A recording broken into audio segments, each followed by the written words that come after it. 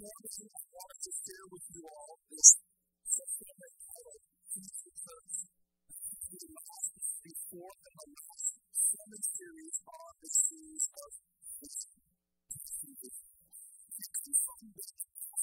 Philippians chapter 2, verse 12. Before I go on with this message, and I explain it a little bit to the future church, some people have come to me and said, Pastor Howard, you're pretty serious.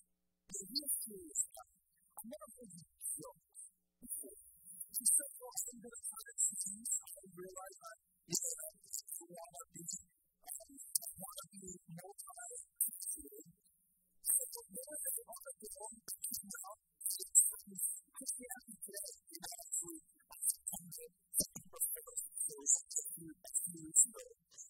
it's not about this promo who wanted to be a pastor, but it's instead of becoming a pastor, I minister now as a promo. This is what our article is all about, ministering as a promo. And I thought to myself, when you're a pastor or a promo, this is what you want.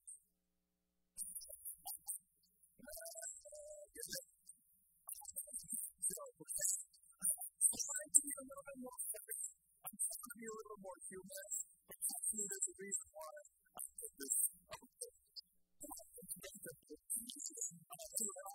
See, why I'm so good, that's why I'm so bad at humor.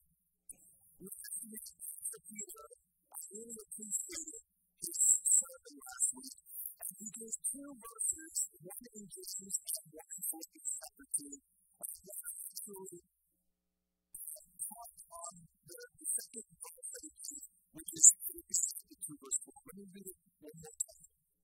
Verse 4. You have always obeyed. You have always been repentance, now much more than righteousness, continue to live your salvation with fear and trembling. To the church, to believe that you for Jesus Christ, is that as Christians, we have a duty to work out our salvation continuously. In the Christian lingo, we call this work the sanctification process. Speaking of the sanctification process is actually going to be important as we discuss the book our leadership has to do today. This is the book. Last year of September, leadership I've been going over this book for our personal discipleship development and growth. In this book, Richard describes itself by using an illustration of a house with two floors. Here is what this house looks like. One illustration says that the church is like a house with two rooms, two bedrooms. Room, the beginning is called the upper room, I think that's the second floor. The first floor of a house or a church is a lower room system. Which defines two identities. Number one, the lower room identity is actually four keys. The first one is place.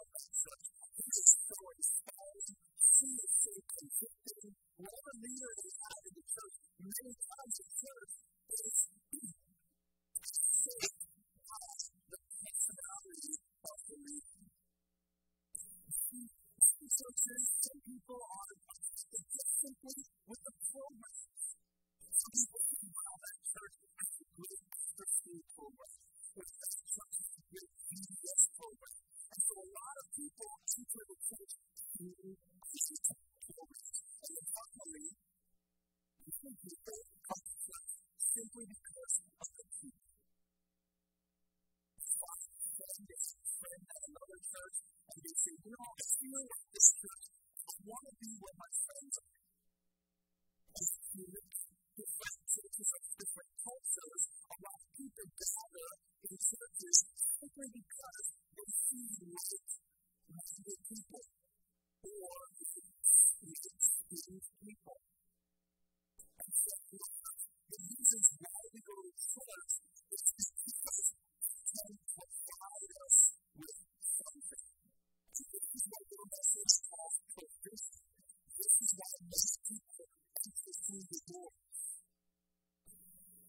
What must be noted is that these lower room identities are not complete.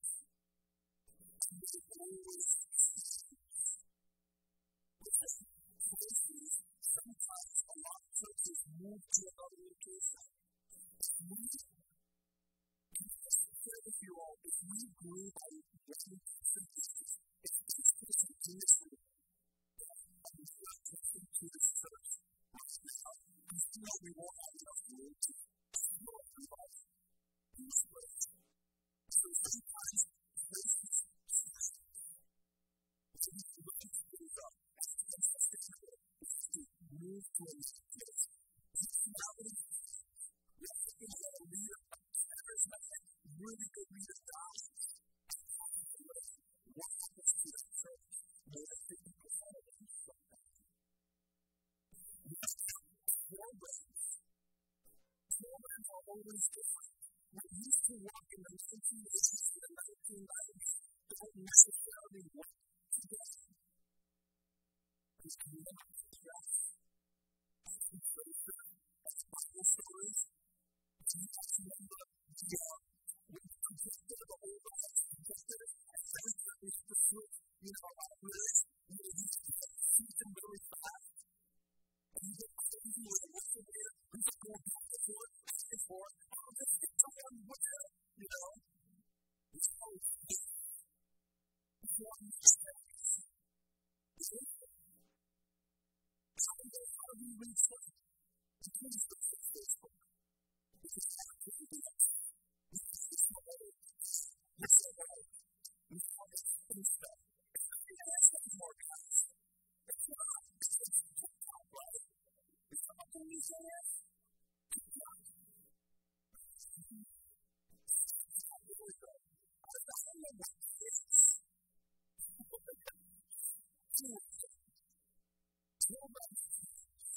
How many people you are with? You've been in a church where you've gone to church with your best friend, and all of a sudden she needs this Romeo. He has to move out to California with Mr. Romeo, and your best friend is no longer at your church. Do you need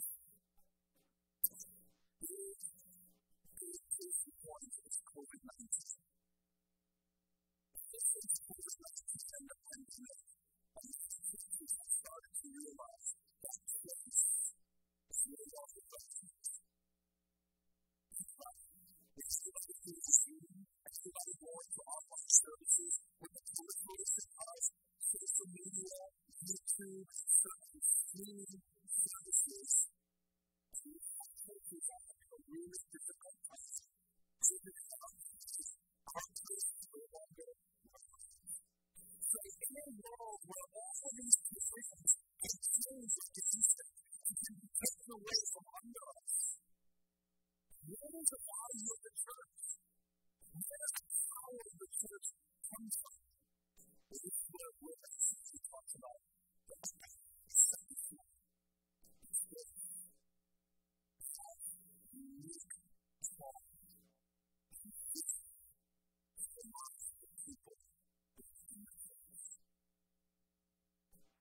No longer, that's what you heard from Pastor Peter as he was giving his seminar, as he was giving his sermon last week. What you're seeing is that no longer are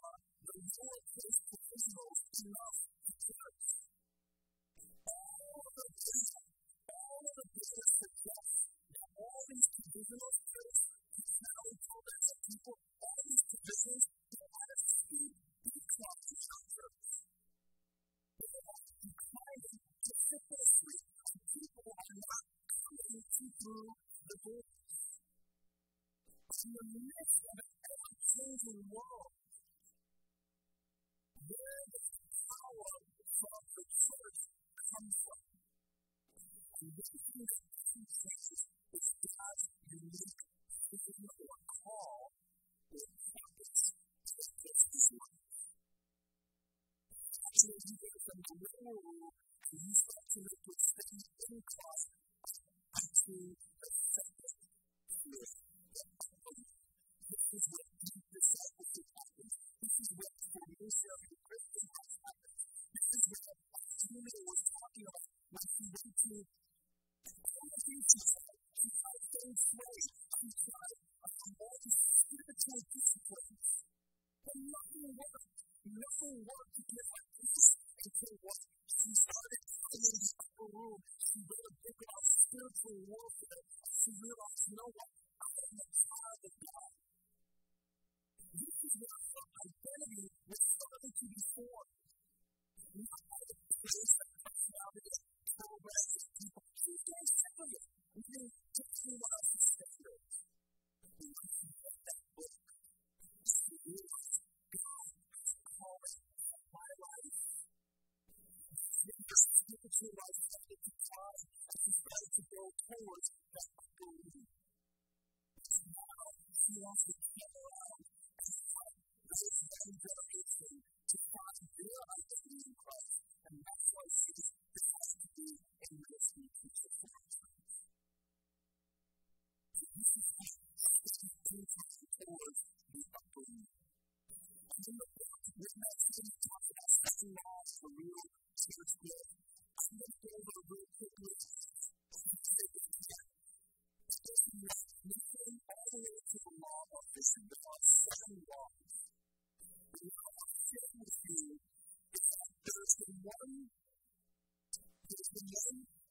station of mine together with our leadership team that's been going through it. I said this about leadership team. I said, you know, team, we've been teaching church. We've been reading it all year long. And we never seen anybody give us an answer. Because there's no answer. Just the matter of fact that we realize these laws of distance and laws of power and laws of love and all these things. I'm asking my leadership team, do you feel like we're not confused and we're running around more and more? Do you need to do these things? And then that's what it's doing. I feel that what we're not seeing is the things we have given us to serve a woman teacher to address the common problem. Everybody knows that it's the thing. Nobody knows the future. No one knows the future. And nobody doesn't know the future either. And what he's doing is he's studying the church to the past. This is that we've been continuing upon as a church. And what he is doing is he is giving us a blueprint into the future. And do you know what all of these things are? Submission, power, wealth, context, development, leadership, and so you know what they all are? All development tools.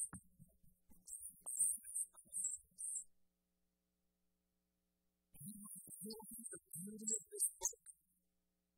He is not saying, hey, everyone, this is the future of the church. So everybody's doing online services. He doesn't give that kind of answer because that's not the answer. That's just another provision. What he's saying is, you and I need to develop as Christians. Growth. Knowing our context, knowing who we're serving, knowing how we develop as a people, knowing that the power comes from Jesus and nobody else doesn't come from our ingenuity. What I'm saying is pushing for is the growth, spiritual growth of human life. And what is a sanctification? If we think there is a silver bullet, it's how save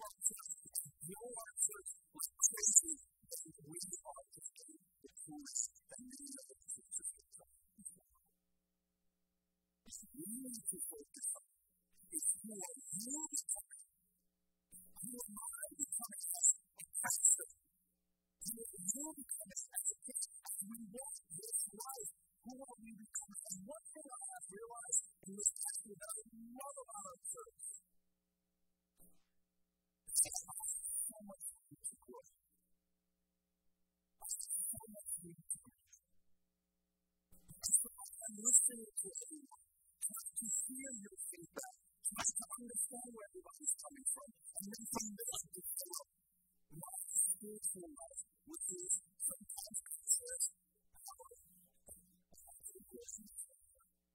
What you think of me? And many of you have gone alongside of me, helping me along the way. All I'm asking is that we do this for one another. We help other people do it. That community is wanting to help the middle school children, and efforts wanting to help the high school kids, and June, the children, the families, those who are wanting to be part of legal worship.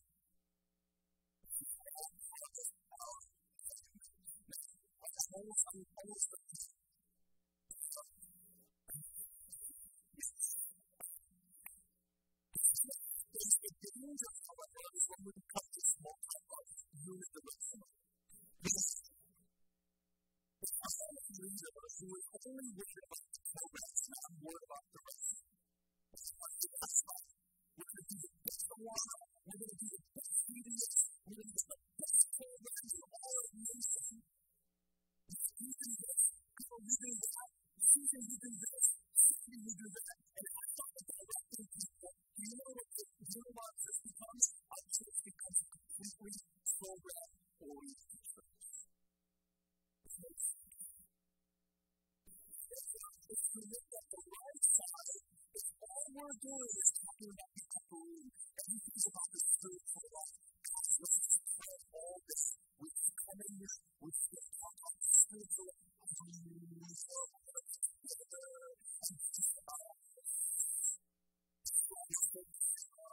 so what the programs are bad, and we pass the big services, I'm not going to go to that. You know what we're going to be? We're going to be ourselves. The scripture feels a lot of language, and I think I've said this before. Because the big movement that's actually happening, starting in the 2000s, that's continuing on even today. When the big burst of hostility comes up, you know what happens? There's always one person who's like, I'm happy. You can try. You can try. There's always a person who's the answer. And so there's to do the new way of this God that no one has ever seen before without scripture. It's the danger of being interested in both ways. And then if you do neither, so it's the danger of what people in the church, it's the lead people in the church. You have to do that. This is what it means. What Roman is trying to share in this book is what he says the future church. It's not just a church that focuses on the Lord. Let's not throw the baby out with the bathwater. Oh, programs are terrible. Let's just throw this all out. And we're just going to move somewhere to the park and get right. What do you think? You need a lower room to assist people, but it still has to be done with excellence. You want this type of people to go toward the upper room. Everybody in this church finds a calling, sees the passion that God has for them, and just goes running with them. Seeks to be a teacher. I put a logo. If you notice that, I put a logo in the future church. It's my call, my hope. We would be a church, a future church. Not just focus on programs, but also building people up spiritually. And that's why I want to say that the central church seeks to be a church where people are welcomed, including identity of the Lord.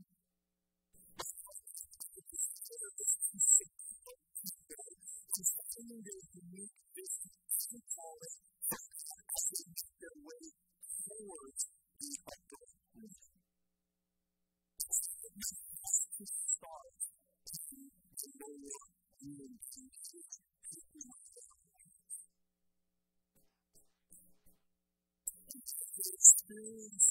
upper room, a lower room.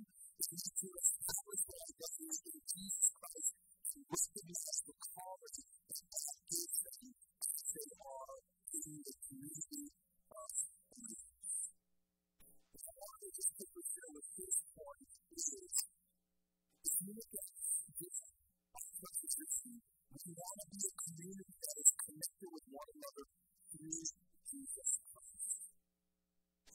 I truly believe you're not going to be able to go to the upper room unless you do it your community. And that's why one thing with COVID has really shown us, and the pandemic has shown us, is the importance of community. You can communicate. Everybody was separate in their own homes.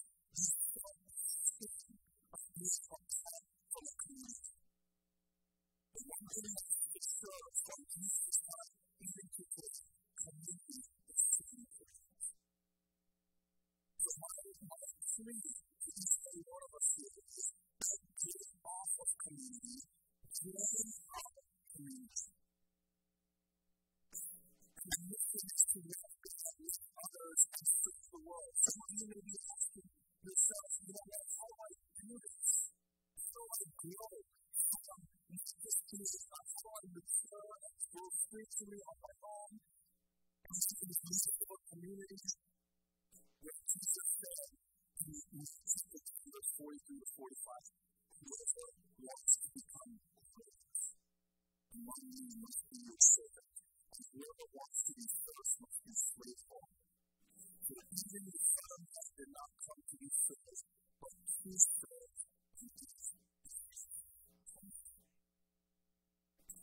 That's what we think about their life. We get scores of other people's lives who are really gathered and gathered to the body of Christ in the church. I will tell you that the single most important thing people go from the lower room to the upper room.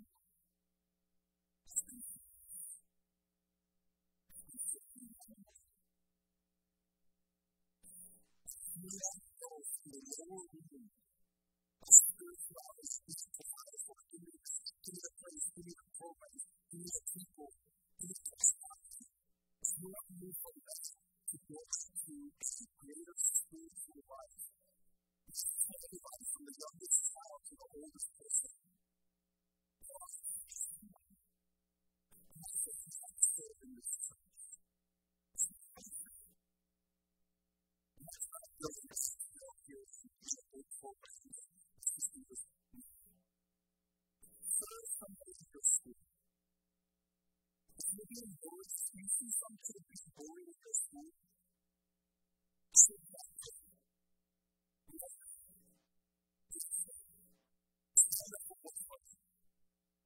You know that that child is actually going to become part of your best friend. I'm going to make you conversations. And what I'm saying is you will touch a life so much that you will start to feel, wow, I am useful. I have kindness. I have business. Even for you adults. So, if there's somebody at work, or somebody, stranger, somebody has the food served on you, and you start to see that I get enough from my community. I don't think it's time for this, but that's what I have my calling for myself to say. This is a Sunday school teacher. Absolutely justice. Walking right as I care about money. With the money I was serving other people, teaching children. I don't want to live for myself anymore. I want to live for these kids. I want to live for this next generation. That's how it became. So, when I see becoming a future church, I see three things here. Growing in your identity with Christ is your life of sanctification. Work out your life of sanctification with fear and trembling. And growing in community with one another. That's why community is so important. And finally, growing in your gifts to get to the second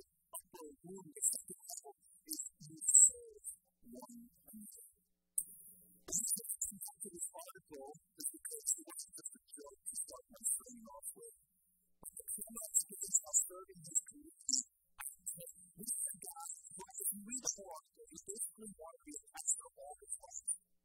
He wanted to serve God. And he thought the only way to serve God was to be a pastor and speak in front of people. The one that he did was God Jesus for us, and he actually forced him to become this plumber because he said he was to me and he had to pay for his food. And then that happened after 10 years of being a plumber. And that he started changing his attitude to say, you know what? Every time Chris is rich, and every time he changes his pipe, he has faith. So he started praying before he was anywhere. He started praying and growing his spiritual life. That was his inner growth. As he was praying, people would actually say to him, hey, what are you doing? He would start sharing his faith. And then to the point where people were calling him the God's albums. So they didn't tell him to see. They didn't want to see. They were just so good. And so when they realized this, hey, this is a ministry that I can do on the surface of it. So I want to leave you with this quote. This is what he says. This is in the article he has. This is using God's presence and glory in the Christian life. It's something that is coming. It's actually as pastors or church leaders, in some of the cases, this is the life I expected.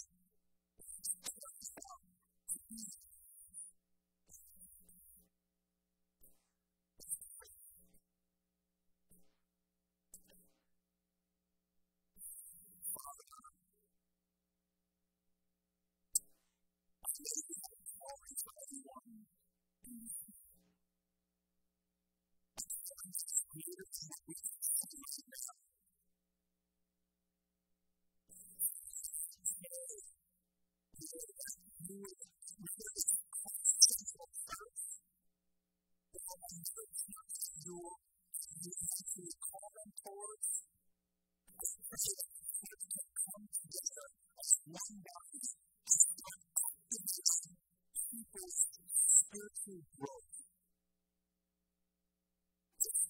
During this church, when she was growing up, she went to a Christian dance in the church, sponsored that event. That was the beginning of the trajectory of spiritual growth for you.